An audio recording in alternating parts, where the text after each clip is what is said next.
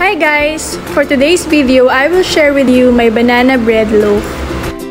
To start, in a mixing bowl, place half cup butter blend.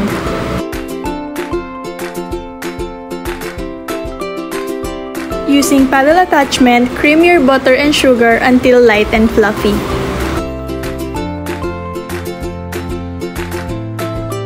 Don't forget to scrape the sides and bottom of your bowl to mix evenly.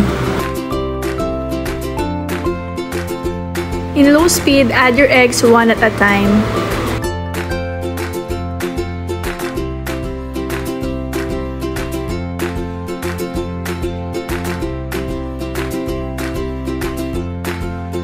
After adding your eggs, you can now add your mashed bananas.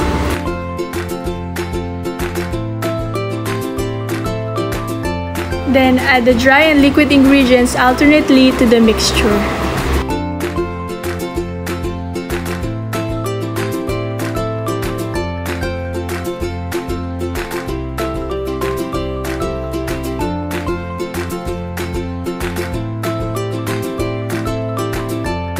To enhance the flavor and aroma of my banana breads, I always add vanilla and banana emulco.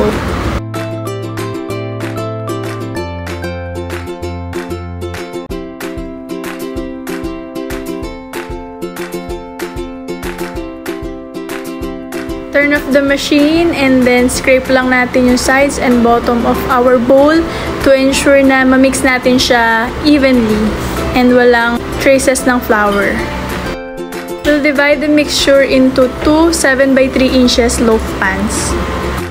Then I will add my toppings. So kung maglalagay kayo ng toppings na nuts, make sure lang na roasted yung nuts bago nyo siya ilagay sa batter. Tap lang siya twice para dumikit yung toppings, and then this will go inside a 180 degrees Celsius preheated oven for about 25 minutes or until done. After 25 minutes, eto na siya. Super soft and moist banana bread. So that's it. Thank you so much for watching guys. Stay tuned for more videos. Till next time. Bye!